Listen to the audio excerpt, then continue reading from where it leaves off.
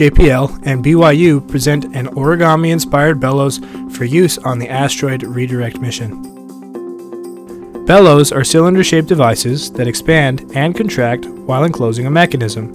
You may have seen bellows covering long rails or machineways, or as tubes attaching lenses to a camera.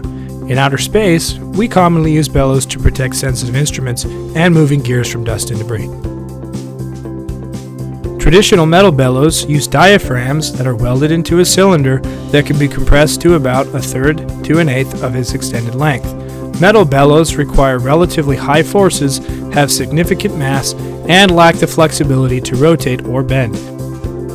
The origami bellows we are developing feature greatly improved compressibility, lower forces, reduced mass, and expanded flexibility.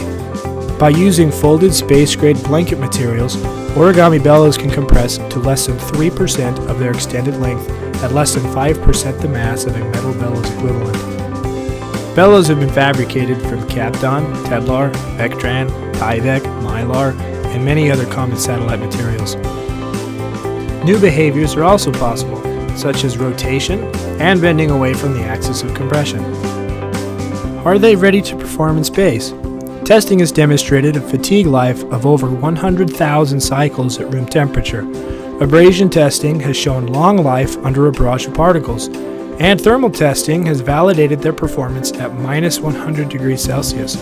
Material selection plays a large part in bellows design for specific environmental and functional conditions. Origami bellows have many potential uses, but our team is maturing them for use in the microspine tool that is part of the asteroid redirect mission. NASA's planned mission would extract a car-sized boulder from an asteroid and put it in orbit around the moon for future astronaut investigations. The mission also plans to demonstrate planetary defense, the ability to alter an asteroid's orbit to avoid an impact with the Earth.